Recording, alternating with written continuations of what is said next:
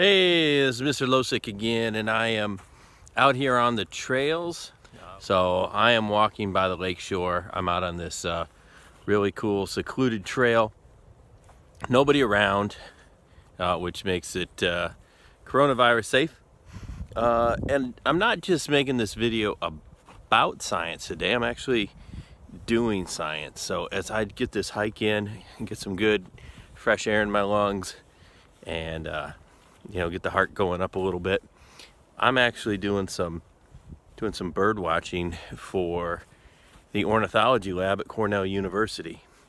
So we call this being a citizen scientist. And as I take my hike here and I spot different kinds of birds, then I'm going to record their location.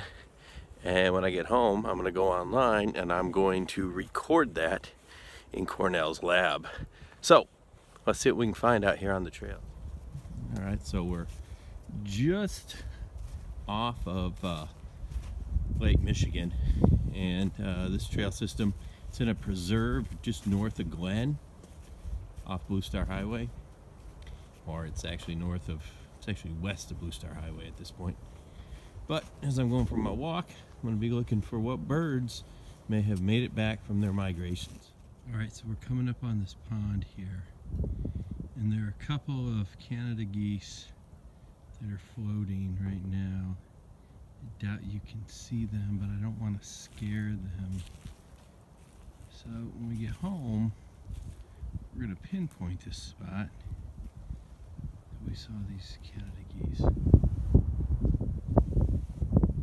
Oh, there they go. At least two of them went that way. You see them flying away over there? Up top.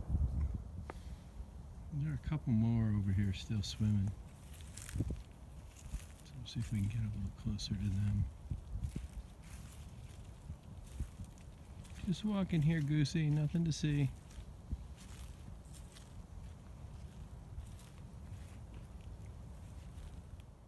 There you go, now you can see a couple more there. Pretty docile. Just chilling out in the sunshine. Alright, so that's 4 Canada geese we've seen out here.